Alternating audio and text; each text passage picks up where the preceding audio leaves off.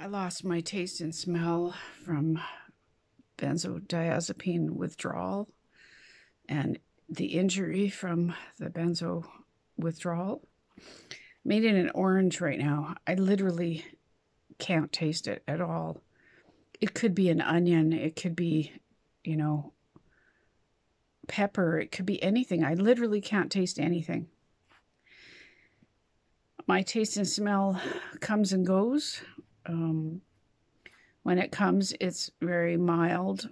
The taste and smell, it's mostly gone.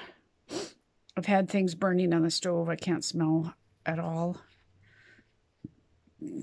It creates benzo withdrawal, and benzodiazepine withdrawal damage can cause neurological issues. And taste and smell are two of them.